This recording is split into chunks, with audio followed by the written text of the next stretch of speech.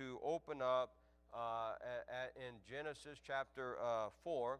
And I want to be able to give to you that parallel or that distinction. And that this chapter here is dealing, the first part that we're going to deal with is with Cain and Abel. And so this morning, I would like to just for a few moments preach to you the sin of Cain. Why was Cain's sin so terrible? Why was it that it caused him to be exiled out of the hands of God? Amen. And so so let's look into that. Genesis chapter 4, and we'll stand to our feet and read these few passages here this morning. Genesis chapter 4, as we read beginning in verse 1 of Genesis chapter 4, the Bible says, "And Adam knew his wife, and she conceived, and bare Cain, and said, I have gotten a man from the Lord. And she again bare his brother Abel, and Abel was a keeper of the sheep, but Cain was a tiller of the ground. And in process of time it came to pass that Cain brought of the fruit of the ground an offering unto the Lord. And Abel he also brought of the firstlings of his flock and of the fat thereof. And the Lord had respect unto Abel and to his offering. But unto Cain and to his offering he had not respect, and Cain was very wroth, and his countenance fell. And the Lord said unto Cain, Why art thou wroth, and why is thy countenance fallen? If thou doest well, shalt thou not be accepted? And if thou doest not well, sin lieth at the door. And unto thee shall be his desire, and thou shalt rule over him. And Cain talked with Abel his brother. And it came to pass, when they were in the field, that Cain rose up against Abel his brother, and slew him. And the Lord said unto Cain, Where is Abel thy brother? And he said, I know not. Am I my brother's keeper? And he said, What hast thou done? The voice of thy brother's blood crieth unto me from the ground. And now art thou cursed from the earth, which hath opened her mouth to receive thy brother's blood from thy hand. When thou tillest the ground, it shall not henceforth yield unto thee her strength. A fugitive and a vagabond shalt thou be in the earth. And Cain said unto the Lord, My punishment is greater than I can bear.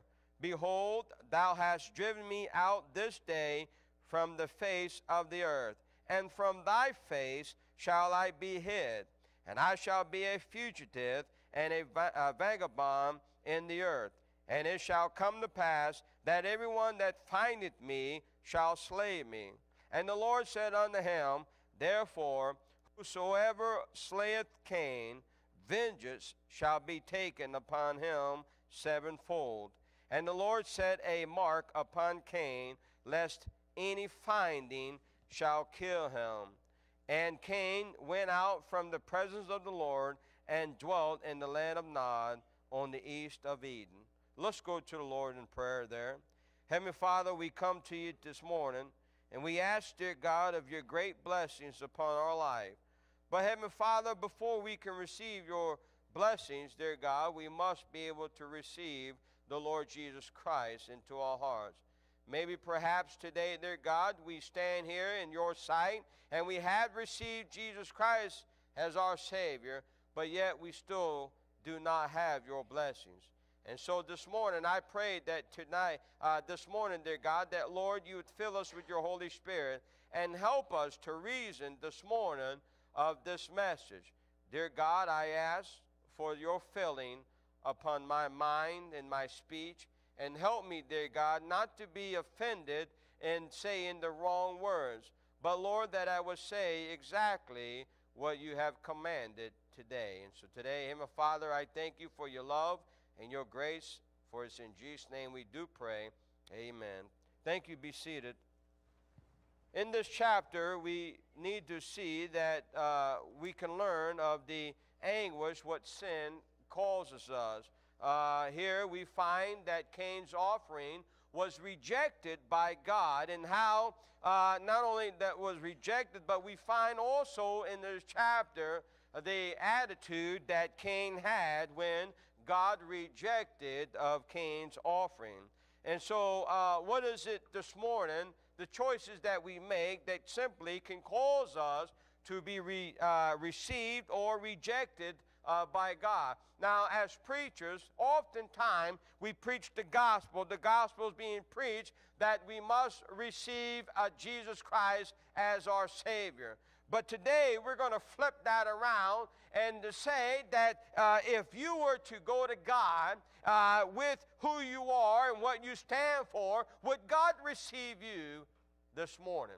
Oftentimes we don't see that God receives us as a people. A lot of times we live in our lives. Everybody has certain habits and certain abilities, and yet we live our life, and our friends and our families, they accept us, but we don't realize that sometimes God doesn't accept those things. And so here in the leading chapter, we could go back to Genesis, and we can find the results of mankind. We can find here in chapter 3 the very fall of mankind. Go over with me and just look a few words. We often preach this, and I believe it's very important for us to be familiar what Genesis 3 chapter 3 very much is, because this is where we can find all of us this morning. But Genesis chapter 3, look in verse 1 with me. The Bible says, verse 1, now the serpent was more subtle than any beast of the field. Listen, folks, I want to stop there today. I've met mankind from the time that I was young. I remember being there on Token Street in South Carolina, and I remember they had a wall out there, a little short parable wall, and I remember the men of the street. I remember my dad and my uncle and their friends get on that wall, and they sit down on that wall and drink their beer and talk about how much knowledge, how much important life really was to them. But I think about that from the time, that time on up, how I've met mankind, how mankind really believes how intelligent they really are. And yet the Bible says that in verse 1, but there the serpent was more subtle than any beast of the field. I want you to think about today how much knowledge, or how this serpent, he's subtle. He understands mankind. He understands your weaknesses. He understands your strengths. You can ever think about the enemy. The enemy is never going to come against you in your strength, but he will come against you in your weaknesses. And I want to say to you this morning, folks, that here, this chapter 3 reveals the fall of mankind. Now let's go and finish our reading. The Bible says in verse 1, now the serpent was more subtle than any beast of the field which the Lord God had made. And he said unto the woman, yea, hath God said, ye shall not eat of the tree, ye shall not eat of every tree in the garden. And the woman said unto the serpent, we may eat of the fruit of the trees of the garden, but the fruit of the tree which is in the midst of the garden, God hath said, ye shall not eat of it, neither shall ye touch it, lest you die. Folks, here it is that we can see how Satan, he's not attacking Adam, where the Bible says that the man is the strong, he's a strong man of the home. We don't find him attacking Adam, but he goes to the weaker vessel. He goes to the woman. And yet here is just an elaboration that just what I've already said, that here Satan, the enemy, always attacks our weaknesses. And today, folks, we need to realize how important that is to understand that this battle that we have with Satan and his forces. Today we think about where we're at. We can think about how mankind has fallen, and yet that the only solution is the solution that the whole world is rejecting. So today, we can come to God in our intelligence, but yet God doesn't receive intelligence. And so what is it that we can find in our lives? Well, here again we go on and we find that here Satan, the serpent, is more subtle than any beast. He goes to Eve and he does his best trickery, and that is to tell a lie. You know, many of God's people today believe those lies, and they live in them. Folks, I want you to know today that here, as we try to develop this message, you're either going to be accepted or you're going to be rejected by Jesus Christ. Jesus says, meaning those days that will go to the Lord, and we expect for God to receive us, but he'll say, depart from me, I never knew you. I wonder today if we stopped and realized how mankind has affected. You know, I remember before I was saved, I guess I really had a chip on my shoulder, but I remember that just before I was saved, that well, why can't people do this, and why can't people do that? Why can't people make the right choices? Well, I was a little ignorant. Amen. I didn't realize that Satan was, or the serpent was, more subtle than I. And so I went, and I remember chastising or discriminating the things that I grew up in. I grew up in an alcoholic home, and I hated all those things. I hated my mom. I hated my dad. I even hated my brother. I even kicked the dog and slung the cat around and see how high you can go. I did a lot of wicked things. Why? Because I didn't understand how subtle the devil was in my life. You say, what does all that mean? Well, that simply means that a lot of God's people today are deceived by this subtlety. And so here we find mankind. Here we find how mankind has simply been affected, and the results was that they died that day. Go with me in verse 4. And the serpent said unto the woman, Ye shall not surely die, for God doeth know that in the day ye eat thereof, then your eyes shall be open, and ye shall be as gods, knowing good and evil. And the woman said unto and when the woman saw that the tree was good for food, and that it was pleasant to the eyes, and the tree to be desired to make one wise, she took of the fruit thereof, and did eat, and gave also unto her husband with her, and he did eat. And here it is. Verse 7, and their eyes of them both were open, and they knew they were naked, and they sewed fig leaves together, and made themselves aprons. And so here we find that they received the very knowledge. They realized at this instant when they ate of the fruit that they had disobeyed the command of God. Can I ask you a question this morning? I wonder how many of us live our lives in a way to where we know when we disobey God. Well, we've heard it from the preacher.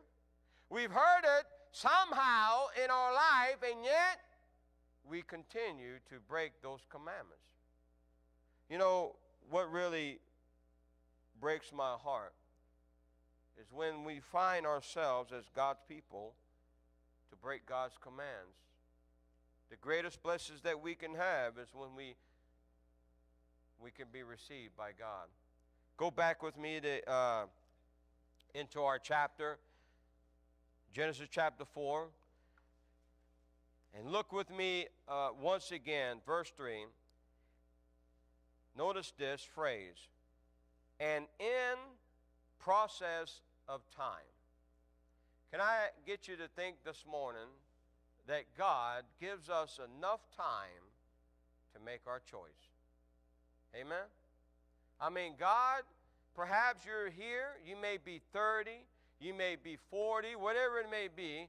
God has given you a process of time, a time to make a decision for Christ.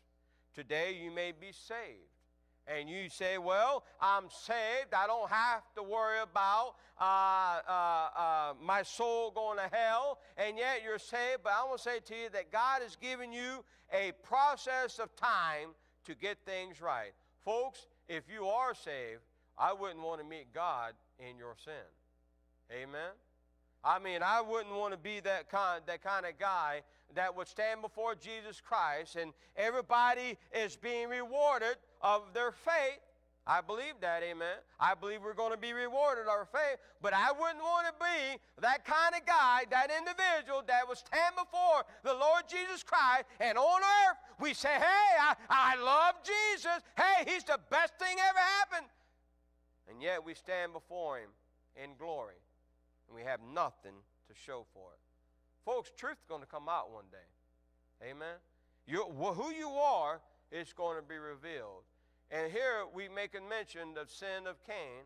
His sin was revealed in his life. And so that process time, look at it. Verse 3, and in process of time, notice this, and it came to pass. Amen. So the process of time, one day it's going to be ended. And your choices for Christ will be made. And then the results are going to come. Notice that Cain brought of the fruit of the ground an offering unto the Lord. You know, one day, that's going to be you and I. Amen. We're going to go to the Lord Jesus Christ one day. If we're saved, we're going to go there. Hey, Lord, the life that you give me, that you gave me, look what I did for you. Amen. That's not boasting. I don't think that's boasting. But I think that should be a reality to the lives that you and I live, because one day it's going to come to pass. And we're going to stand before the judgment seat of Christ, and we're going to give an answer all the hours that we watch TV, all the hours that we put something ungodly before our eyes. We're going to give an answer one day. All the things that we heard, I think about when I got saved. One of the things that God took away from me was the very cursing. You know, I used to curse like, well, I mean, bad, amen? Bad cursor. God took that away. And I remember when he took that cursing away, when I had no desire, when cursing wasn't pleasing to me, well, I got away from hearing the dirty jokes. I mean, you know, all the dirty jokes got curse words in it, all that filth and all that. And folks, I want you to know that, hey, today there's going to be a process time, and you're going to stand before God, and you're going to give an answer to him. Your eyes, your ears, your hands, your feet. And so today, here we discover that in Genesis chapter 4, verse 3. But go on with me.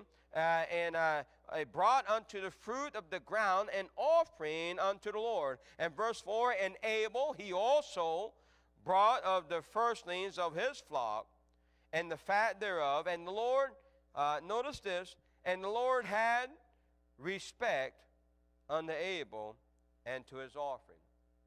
Now, you notice that here, what's happening here, that you can't call Cain that he was an atheist, because he somewhat had to realize that there's God. The Bible shows that that God talking with them. You see the conversation. So he couldn't say that, well, God didn't exist. It is unlike what you and I are discovering today. Well, where is God? I've never seen God. Have you seen God? Well, I haven't. Have you seen God? No, none of us ever seen God. So we can't say, well, God doesn't exist. We know somehow, some way, that there is a God because the explanation and how this world is created, how you and I are created, amen? And so we know that there's a God. I don't believe that truly there is an atheist. I don't believe that. I believe that simply it's just their denial of receiving Jesus Christ as Lord. And you say, well, how can you prove that point? Well, let me ask you a question.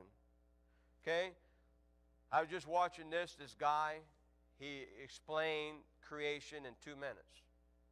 And so the guy drew a circle round about, and he says, if I took a line and I drew just a little portion of that circle, he says, would you believe that this knowledge, you have a lot of knowledge, and would this suffice your knowledge among this circle? And the man says, yes. And the guy said, well, you seem to be an intelligent person. And the individual says, I know. And so he says, okay, well, you see, if you agree that you would have this much knowledge, and you say that, and all this circle, you say, well, I have this much knowledge, but what is it for the rest of the circle that you don't understand? He said, well, I just haven't learned it yet. He said, so if I wrote inside of this, that I wrote the letter God, you would say that there are some things that you know about God, but you don't know it all. This morning, I would say to you today, we know some things about God, but we don't know it all.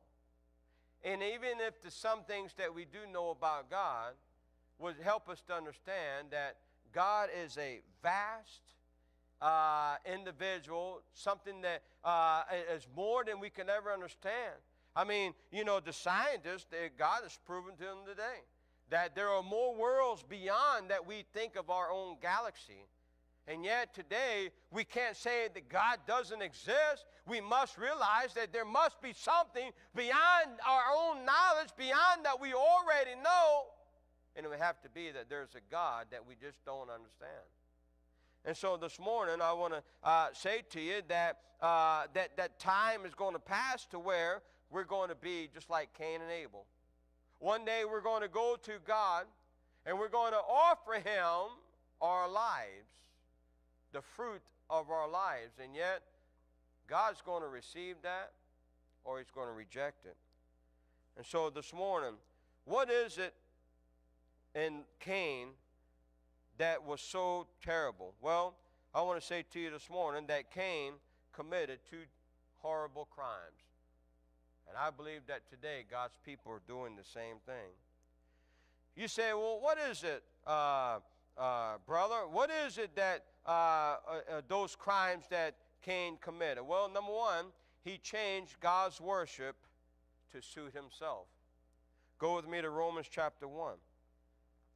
Romans chapter 1. And today, we can find this even in our world today. Romans chapter 1. And just look with me just a few verses. And we won't go throughout the whole reading. But I would tell you, I would mark these verses down. I can't even get to Romans. Amen. Romans chapter 1. All right, here it is. And look with me. Verse 19, because that which may be known of God is manifest in them, for God hath showed it unto them. Notice that here God does show us some things about Himself, amen. And how does He do it? Well, He does it in verse 20, for the invisible things of Him from the creation of the world are clearly seen. So you and I, we can't give an excuse that, well, I didn't know that the trees didn't grow. I mean, I saw them, but I didn't know that they were growing. I saw the flowers, but I can't say that I ever smelled a flower, although the fragrance was welling up in my nostrils, right? And so, for the invisible things of him from the creation of the world are clearly seen, being understood by the things that are made, even his eternal power and Godhead, so that they are without excuse. So here, even God shows his eternal power and Godhead in creations. And so today, we can find that, and we can find in this same chapter how they twist the worship of God. Go to verse 21. Because that when they knew God, they glorified him not as God, neither were thankful, but became vain in their imaginations, and their foolish heart was darkened. Can you circle this word for me? Imaginations. Doesn't say imagination. It says imaginations. In other words, when you and I were in school, we learned that when an S was at the end of the word, it meant plural. It meant more of. Many thereof. And so here, there are many vain imaginations in their minds that twist the worship of God and change it, and yet the Bible says that it makes their heart become foolish and darkened.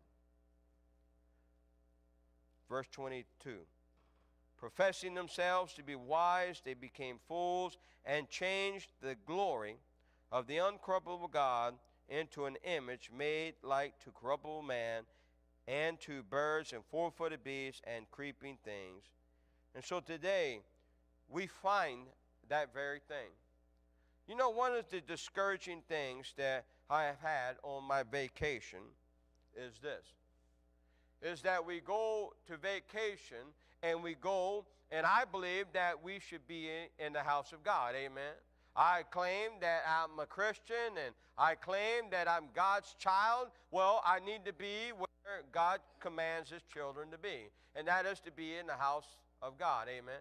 And so one of the discouraging things that I find on vacation is going to church, and yet going there and ready to open my heart, ready to worship God and get the very message that God has for me, and walk into a church, and they've changed the very worship of God.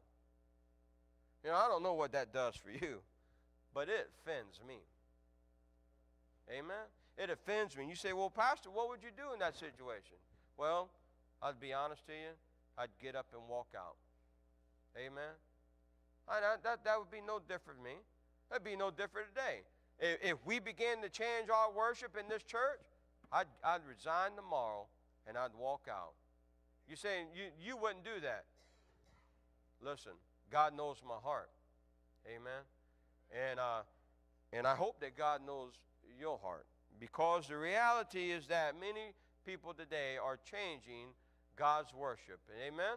And so today, we're not to worship the piano. We're not to worship the pulpit, although we pray for these areas that, hey, God, whoever you place behind the piano, whoever you place behind the pulpit, hey, we want them to be filled with the Holy Spirit. Amen?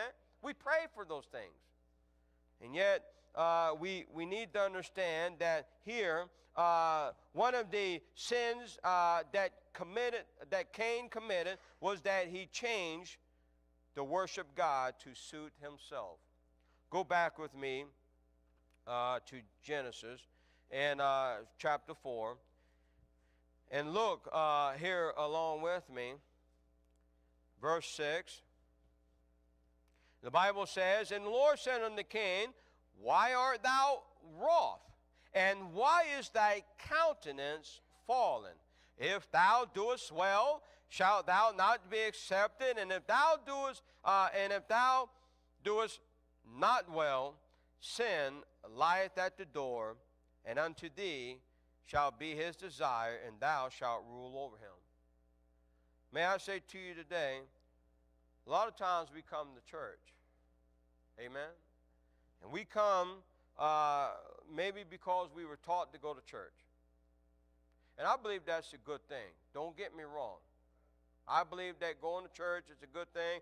In fact, I believe that what my father-in-law did was the right thing.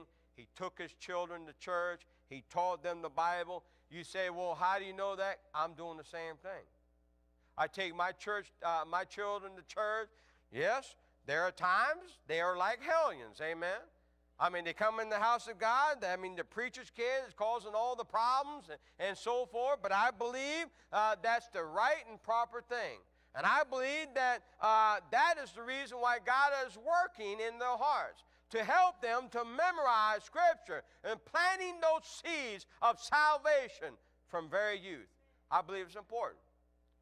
But I believe that if we come to church as we've been taught, and forget that we come to church to meet God, I believe sin lieth at the door. Because God wants us to understand that it is so easy for you and I to change God's worship. You say, what do you mean? Well, let's think about this. Let's think about the preacher. He preaches a message, and you don't like what he preaches about it, so you want to go to the preacher, you want to stand in his face, you want to stand in your indignation and say, let me tell you something, brother, mister, and yet you don't realize that you're changing God's worship, because God has ordained the church. Whether you like it or not, you can't change that. A lot of folks today, they're changing, they're trying to change the worship of God, but God's no involvement in it. You're saying, what do you mean, preacher? Well, they might say that they're worshiping Jesus Christ, but in our text, God says he has rejected them. God says he has not accepted them. Did you miss it? Go back with me. Verse 3, in the process of time it came to pass that Cain brought of the fruit of the ground an offering unto the Lord, and Abel he also brought of the firstlings of his flock and the fat thereof. And the Lord had respect unto Abel and his offering, but unto Cain his offering he had not respect. And so, listen, when you and I change God's worship, when you and I try to change what God is wanting to do in our lives, God's not going to have respect for that. And so we find this morning that one of the sins that Cain committed was that he committed a sin against God's worship. The second thing that we can find in this text is that he killed his brother Abel. Now, go along with me and notice verse 8. And Cain talked with Abel his brother, and it came to pass, when they were in the field, that Cain rose up against Abel his brother and slew him. That word slew simply meant killed. And so today you would say, well, I haven't killed my brother. I haven't done that. And yet today we need to see this morning how Satan's forces, they go about us to do that very thing in our lives. You know, how does he do that? How does Satan uses our own life to kill our brother? You know how he does that? Through our attitudes. That's exactly how he does it. A lot of times our attitudes make a distinction in who we really are. You know, you can't say to this morning that you're really close with God. You can't say that, well, you know, I know God is with me. Why? Because he protected you from an accident? I mean, God's grace is on the just and on the unjust. You say, well, I know that God is with me. Why? Because you got money in the bank? That money don't mean nothing. I mean, you know, money can't buy life. Amen? I think about many mothers and many fathers that have watched their children go on into eternity. Money can never buy that. And so you say, well, what do you have? What do you have this morning that you can buy and change your attitude? A lot of folks today are buying drugs thinking that they're going to change their attitude about life. It don't never change them. It doesn't ever change. A lot of folks today, they buy alcohol. Well, I'm going to change my thoughts. And it changes their thoughts, all right.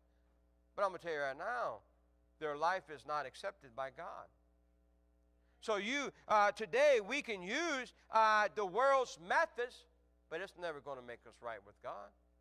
All it's going to do is cause us to create or give that opportunity to kill our brother. You say, so you say, well, Pastor, if I use the world's method, how do you know? How can you say that I kill my brother? Well, I'll tell you how you do it. Because you cause a stumbling block. See, when you and I cause a stumbling block for someone else to sin, and we place ourselves in this arena to where, well, Samson did. Samson was one that he was mighty in strength. And he thought that, hey, I can come and I can do whatever I want. I can have the women that God told me not to have. I can do whatever I want. I can go into sin. I can come out. I can rise up and I can defeat all. And yet one day Samson woke up and realized that God did not accept him. And so how can we kill our brother? Well, we can cause a stumbling block for him. And so this morning, just a few things as we begin to close. I want to give to you what God's placed in my heart. What was the problem of Cain? Well, this morning, I want to say that Cain's problem was simply himself. Himself. You're saying, what do you mean? Well, I want to say to you this morning that Cain, he had the same opportunity that Abel had. Go back with me in our text, and we'll find it. Verse 1 of Genesis chapter 4, and Adam knew his wife, and she conceived and bare Cain. He's the first. And said, I have gotten a man from the Lord. And she again bare his brother Abel. And Abel was the keeper of the sheep, but Cain was a tiller of the ground. Two different worlds. Amen. But yet, two worlds that create different fruit. You know, God never rejected Cain because of the fruit. In fact, God allowed that fruit to grow. He allowed the fruit. You remember we go in our text down a little bit deeper where the Bible says, verse 12, when thou tillest the ground, it shall not henceforth yield unto her strength. God put a curse on the ground so it wouldn't grow no more. But yet, God had respect for Abel and not Cain. Well, I believe that a lot of it dealt with his attitude. A lot of it dealt within himself. You say, well, Pastor Boyce, what does that mean for me?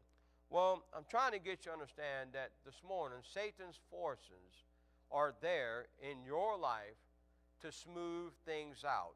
You're saying, what do you mean? Well, he wants us, Satan uses his forces into our life, and he uses the predisposition of sin, and he smooths things out.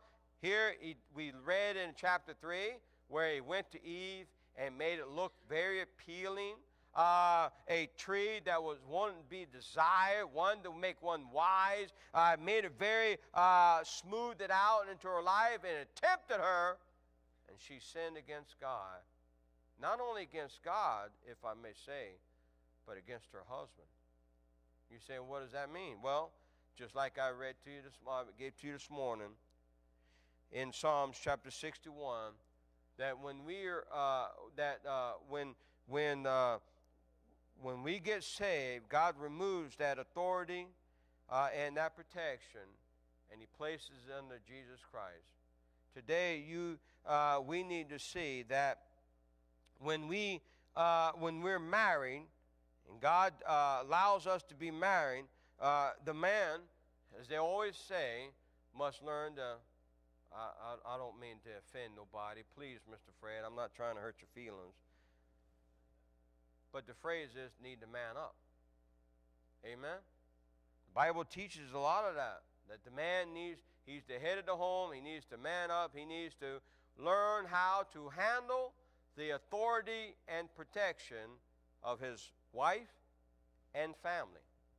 Amen? And then the wife, she needs to learn how to embrace that authority and the protection. Thank God for women today. I appreciate women, all the women that's been in my life. But, women aren't going to stand in judgment. They're going to stand underneath their husband. And the husband is going to have all the judgment placed on him, his wife, and all of that. And it starts with the man. And so this morning, we need to see that a lot of our problems are simply in ourselves. Why? Because Satan is there to make sin as smooth as possible, but in reality, he's there to open that doorway of dominion of sin. See, God don't want sin to have dominion in your life. That's why he sent Jesus Christ. Amen? Today, you and I, we are either accepted or rejected by God, but that's done through our choices. And today, you can choose to live in sin, but yet God's not going to accept you. God will never do that. Amen. Why? Because he's a holy God. Amen. He's a righteous God. God can't tangle or mingle with sin and be holy. So we as God's people need to understand that difference. Notice in Genesis chapter 3, verse 5, notice what happened here. Satan, how he tries to get us to believe that he can make us a god of ourselves. Genesis chapter 3, verse 5, for God doeth know that in the day you eat thereof, then your eyes shall be open, and you shall be as gods, knowing good and evil. So Satan's allurement is to think that you are like a god, and that God has no dominion over you. You see? And yet, God may not have dominion over you, but sin does. And if sin has dominion over you, then you're rejected by God. See how that works? You say, what does all that really mean to me? Well, folks, I want you to understand this morning that you and I are not gods. Amen? We are only God's subjects. And today, I'd pray for every believer this morning to choose God over your sin. You say, well, but you don't understand how powerful these addictions are. No, I understand very clearly. I understand because I believe that God has helped me through a lot of them. And you would say, well, but you don't understand what my background is. No, I understand. I understand we all don't have the right background. I understand that we wish that we had more than what we have. But I want to say to you this morning, Satan is more subtle than any beast of the field. That even describes today. Satan is more subtle than you and I, and he knows how to get to your weaknesses. But you got to learn how to take those weaknesses and place them into the hands of God. Satan, he tries to turn us against each other. Here, go with me to verse, back to Genesis chapter 4. Look with me in verse 9. Genesis chapter 4, verse 9. The Bible says, and the Lord said unto Cain, where is Abel, thy brother? And he said, I know not. Am I my brother's keeper? Now, we go right back to verse 8, and I think that we need to do that just to bring a reality this morning. But here we find in verse 9, here Cain is speaking to God, I know not where my brother is. Oh, really? Go with me to verse 8. And Cain talked with Abel his brother, and it came to pass when they were in the field that Cain rose up against Abel his brother and slew him. You mean to tell me that just moments later, after Cain had killed his brother, that he didn't know where his brother was? Sure he did. You say, well, how do you know that he did? Well, folks, I know the Bible doesn't describe this, but if today, if I could just get you to understand that maybe Cain, he killed his brother and he buried him. You say, well, how do you know that? Well, go with me to verse 10. All right? And he said, what hast thou done? The voice of thy brother's blood crieth unto me from the ground. Now, I know it don't just say that Cain buried his brother, but it sure does describe that. It sure does give a picture. And so this morning, you saying, well, I haven't sinned. Well, you know, I like to believe that myself. I like to sometimes believe that I'm a goody two-shoe, amen? I really do. I try my best, amen? But I got kids, amen? And I got kids, and the Bible says that the sins of a man goes down to even to the fourth generation. And so today, I may say that I'm a goody two-shoe, but when you look into the life of my kids and find that they're sinners, they had to come from somewhere. Well, they came from the Father. And so this morning, Satan, he tries to get us to turn to each other, and yet he tries to get us to lie in the face of God. Well, I haven't sinned. Here, Cain saying that he didn't kill his brother. He didn't know where his brother was at. And yet the Bible describes that his brother's blood crieth from the ground. Can I ask you a question this morning? How do you react when God calls you or calls you out of your sin? How do you react when God places his hand on that very sin that you're involving in? How do you act? Well, sometimes we can act like Cain. God, you have no right to tell me of my sin. He doesn't. Folks, I want to say to you today, God has every right. Because this is his field. This is his earth. And yet God looks for those examples. God looks for the fruit. And so this morning, there are some examples. I won't be able to go through all of them. But I want to give to you one. I'll give you the others, but I want to discuss one tonight, this morning. But I think about the case of Saul in 1 Samuel, and I think about the case of David in 2 Samuel. But this morning, I want to bring out to you this morning how God, he recognizes or he sees our rebellion. Go with me to Numbers chapter 16. Numbers chapter 16, and we'll go through. We won't be long, amen. I never preach. I always preach just before the turkeys to burn up, amen. So I never preach when the turkey's burnt. So don't worry about it, amen. I'll be done plenty of time, amen. But in Numbers chapter 16, here we find the children of Israel. Here we have Moses and Aaron and Joshua leading the children of Israel out of Egypt. Remember, the Bible says that they went through the wilderness 40 years and all of that.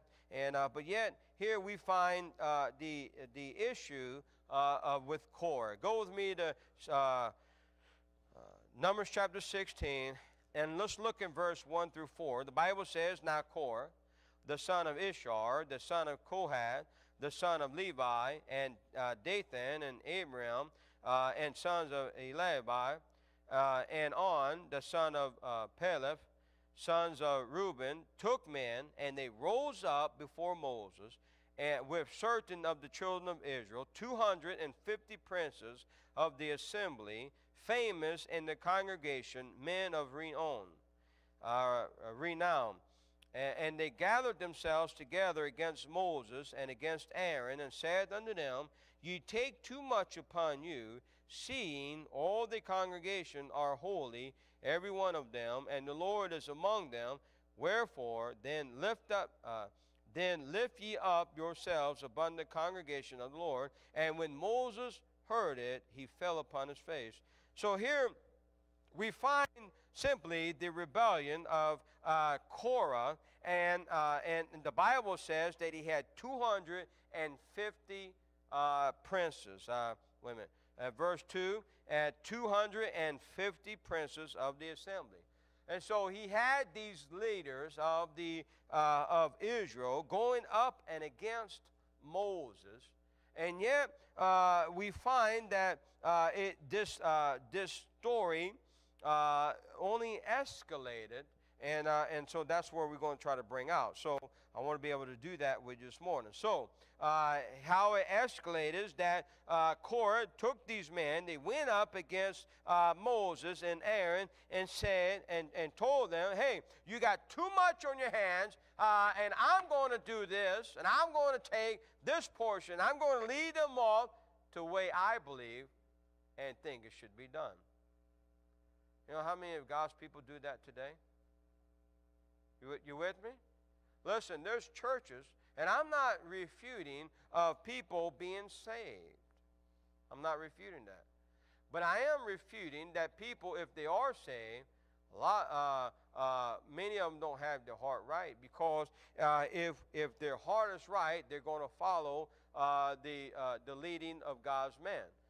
But here we find churches all over America that are simply not following after God had ordained the church, but we find that churches are changing their ways of worship. They're changing their styles.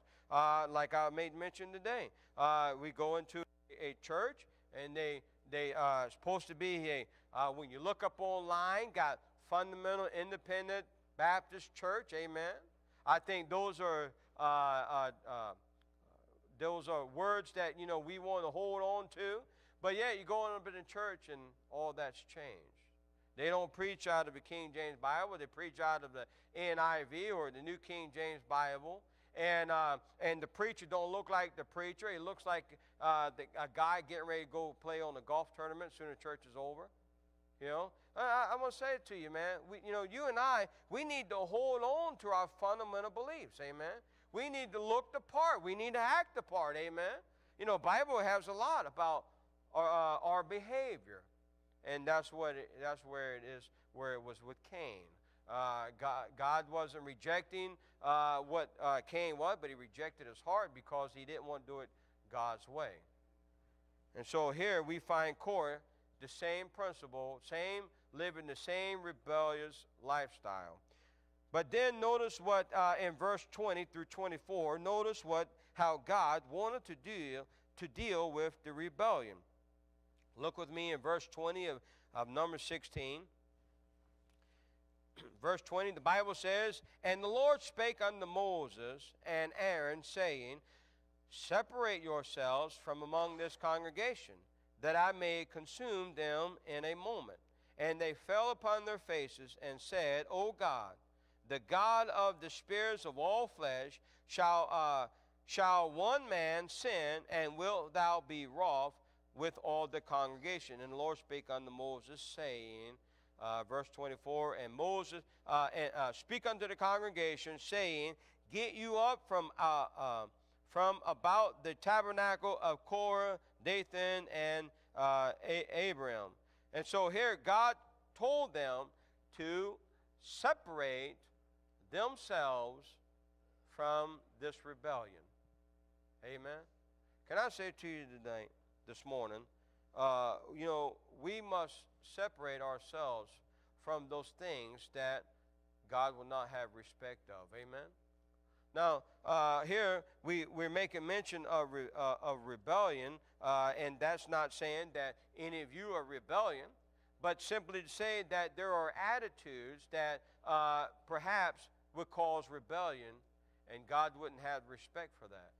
And so what does the Bible say? Well, we must separate ourselves from those things. So God wanted to deal with the rebellion, but thank God that there were men in the crowd, and that men were willing, like Moses, was willing to go to God, and that's what he did. So go with me as we look how Moses, he obeyed God and went unto the congregation and spoke the very words of the Lord. So look with me in verse 25 through 27. The Bible says, so they got up from the tabernacle of Korah, Dathan and Abiram on every side, and Dathan and Abiram came out and stood in the door of their tents, and their wives and their sons and their little children. And Moses said, hereby ye shall know that the Lord hath sent me to do all these works, for I have not done them of my own mind. If these men die the common death of all men, or if they be visited after the visitation of all men, then the Lord hath not sent me. But if the Lord make a new thing, and the earth open her mouth, and swallow them up with all that pertain unto them, and they go down quick into the pit, then ye shall understand that these men have provoked the Lord. Now, I want to say to you that, and I'm trying to get to you this morning in this, that, I really believe this, that God has his hand on First Baptist Church. And so what does that mean for us in the message this morning? Well, if we take that lightly, you with me? You take that lightly and we sin the sin of Cain, we allowed our attitudes to change God's worship, or what God's trying to do here, God will remove his hand. Now, I want you to consider this morning, how important that is, because I wasn't here last week, and I haven't heard any report. But I want to tell you this, what God has spoke to me, that here just a few weeks ago we had tent revival. And I believe that God's hand has been upon us because there were a few souls saved. Now, they may not be what you think what salvation should be. But I want to say to you that our attitude makes all of the difference. Amen? Our attitude makes all the difference. I wonder today if you and I simply gave over those things that don't bring respect unto God. Think about our backslidings. How many of us today would simply, hey, God, I'm not going to backslide on you no more. Hey, I'm going to stay at the throne of God. I'm going to stay close to you, as close as possible. I'm not going to run out the door and run from my problems. I'm going to deal with them, and I'm going to deal with them the right way. How many of us could turn over our backsliders this morning? How many of us could turn over our stealings? You say, well, I don't steal. Yeah, how often you rob God? You haven't paid your tithes. You haven't done right in your offerings. Or you robbed God in your time. Or you've held back when God told you to go and do this, and you said, I'm not going to give that person a track. I'm going to let them go on to hell. You know, I was talking to my wife on the way home. We had a great conversation, Brother Iggy. And I asked her this question. Let me get it out, man. Let me ask you a question. And I'm going to ask you, open blank statement. Who is the God of hell? Kind of intriguing, isn't it? Well, Satan is the God of hell. Well, that's great, and I think that's wonderful that you say that, because he is going to go down in history as the prince of hell. But he's not a God. You say, so what does that mean? Well, I believe that the God of hell is simply the same God that is the God of creation. And so you know, the devil is trying to change our minds that he's the God of hell. And he has no hold on you and I. The only time that he has a hold on our lives is when we live with that attitude, just like Cain. Cain wanted to change God's worship. And Cain, he killed his brother because God told him He wanted to do it his way. How many of us this morning kill our brother because we want to do it our way and we don't want to do it God's way? Listen, folks, I'd say that's the sin of Cain. This morning, perhaps maybe you need to realize that the only solution that was for Cain was God's love. See, he didn't accept God's love. In fact, he rejected it. Today, if you and I are going to be saved, if you and I are going to experience the blessings of eternity, we're going to have to accept that love that God has for you and I. The Bible says, "For God so loved the world that he gave his only begotten Son, that whosoever believeth in him should not perish, but have everlasting love." Today you may have that everlasting love, but you may be causing your brother to stumble. And today, wherever your case may be, I pray that there be no Cains in here. I pray that, and we really strive for this. I mean, you know, the folks that God has placed in this church, I want to say that we really strive to have the right attitude. But I want to say to you today that if you and I, if we give up trying to do what's right, we have nothing to hope for. It won't matter that you hope in Jesus. It won't matter, because you'll be just like a statistic in the world. You'll be like every other individual. Hey, the world cries out for love. They tell each other they love them. And so, I mean, they love one another. They take, I mean, I've seen the mafia take better care of their people, killing people, sending them to hell, than Christians taking care of one another. See, that don't bring no importance to you and I. You say, so today, you and I, you say, well, we have the love of God in our hearts. Well, hey, what makes the difference? Makes the difference our attitude. And today, God wants to lead this church, amen, into a direction. Many churches today are falling by the wayside. You know, we would be no different if we changed our attitude towards God. So I'm encouraging you this morning. What we've seen in that tent revival can only be a small taste of what God can really do when you and I get the right attitude. God, I'm not going to run, and I'm not going to live in my backsliding no more.